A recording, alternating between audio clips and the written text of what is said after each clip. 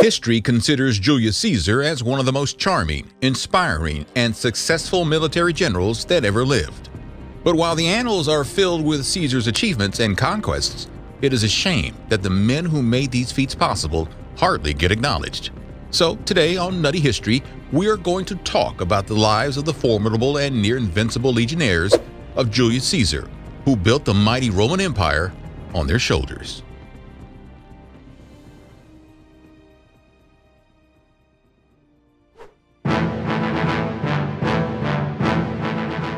When Julius Caesar was selected as governor of Cisalpine Gaul, he was provided with 3 legions, the 7th, 8th, and the 9th.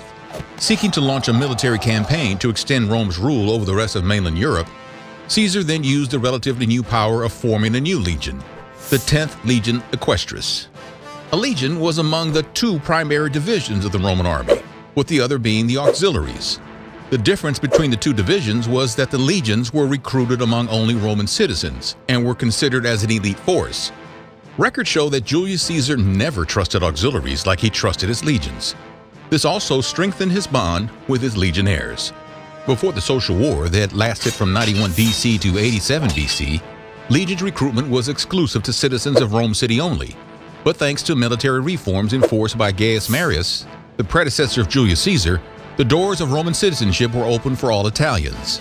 Auxiliaries, on the other hand, majorly constituted Spaniards, Numidians, Cretans, and other Roman allies who were paid a third of the legionnaire's salary. Due to this reform, now legionnaires were loyal to the governors who handpicked them instead of whoever was sitting at the top of the Roman government. This helped Julius Caesar to cultivate loyalty among his troops unlike any other general did before him. He raised the 10th Legion Equestris from the ground and handpicked every officer and many soldiers by himself. If legions were the elite forces, Caesar's 10th Legion were the elite among elites, the special op forces.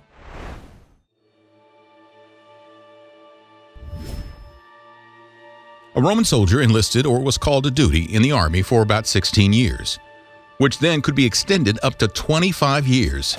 This is longer than life imprisonment in the USA, which on average could be 15 years. A recruit became legion at the age of 17 and was supposed to serve till his early 40s. Every recruit had to be fighting fit, and anybody too weak or too short was rejected. 5'9", I didn't know they stacked shit that high. The least passable height was about 168 centimeters. Caesar's army recruits came from all social classes, unlike before, when the Roman army employed candidates from the top 5 social classes. Their daily routine looked quite similar to a modern army base. A legion was made up of roughly 5,000 soldiers, and every legion was further divided into groups of 80 to 100 men, called centuries, led by an officer called the centurion. Roman soldiers used to sleep in a group of 8, called the contubernium, inside a bare tent. They were supposed to rise early in the morning, and then attend a roll call in the open ground, where they were counted and then assigned duties for the day. Their duties varied from cleaning toilets, polishing armors, and patrol duty. The duties were followed by the training. The training was almost a religious affair for Caesar's legions. Not just the 10th, but the 7th, 8th, and 9th Legion trained excessively every day. Breaking the formation was considered a sin-like offense, not just on the battlefield, but at the training ground too. The implications of indiscipline were severe and could be life-threatening.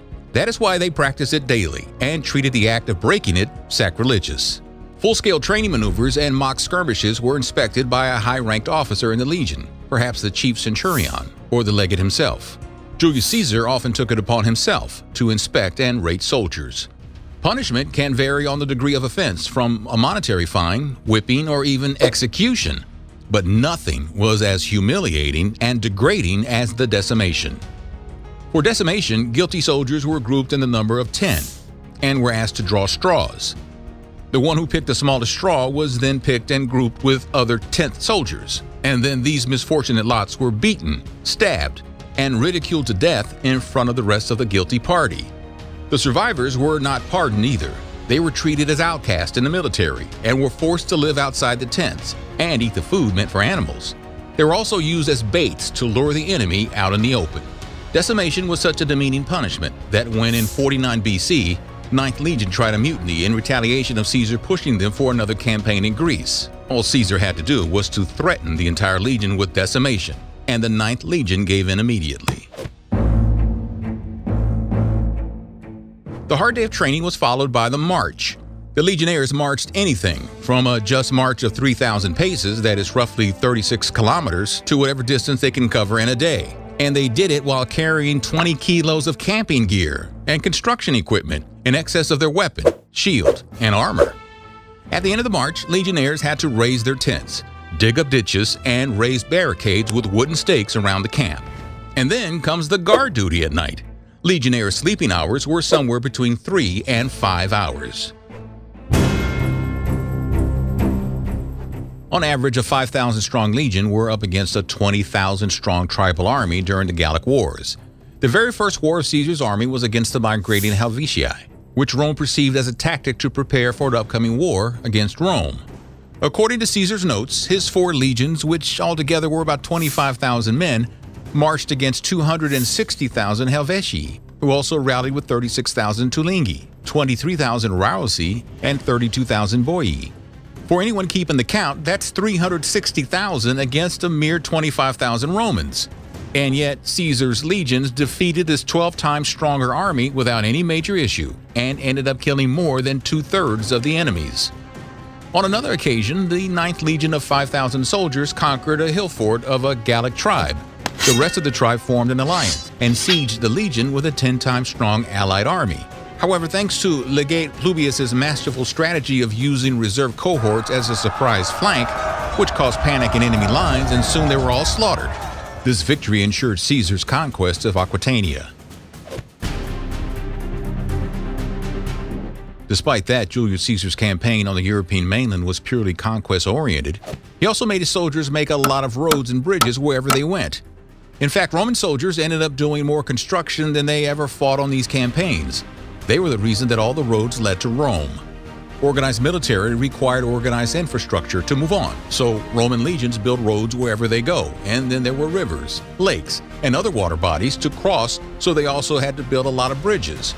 Some constructions were also for purely military purposes, such as sieges and walls to prevent the supply of rations and water inside the villages.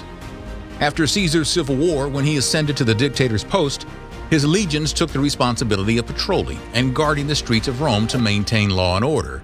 The higher officers, such as centurions and legates, were well-versed in law as well and knew how to deal with criminal and civil cases alike.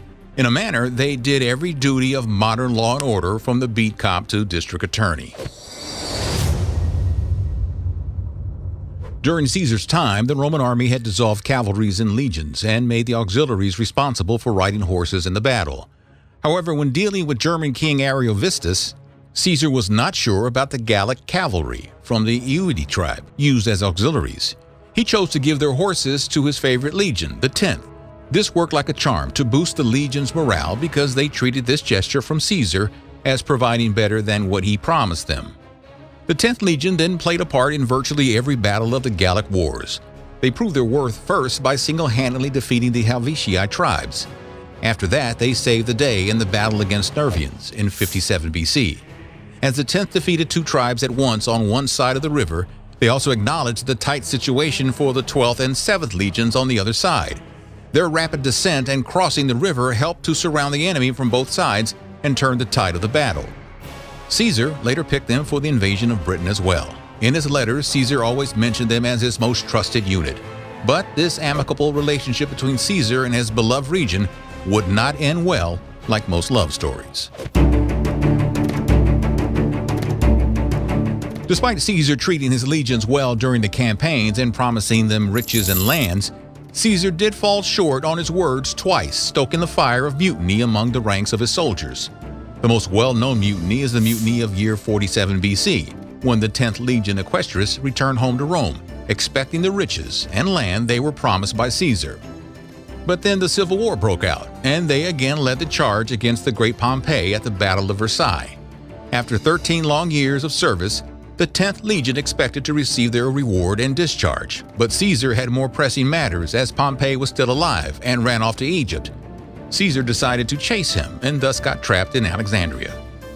As the 10th Legion waited for their commander to return to Rome, the discontent grew and patience wore off.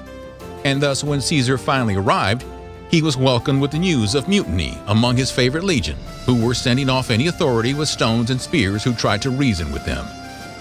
Caesar, unfazed by this, walked right in the middle of the legion's camp, and after listening to their demands, calmly responded, "Fine, you will be rewarded for your services. Now you are dismissed, citizens."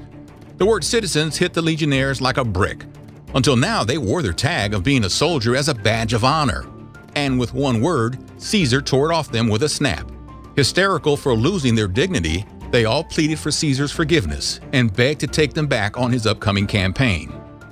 Caesar finally gave in, but made a note to who were the perpetrators of the mutiny and made sure to assign them the most vulnerable spots in the next battle. So what do you think? Do you have what it takes to be a legionnaire for Julius Caesar?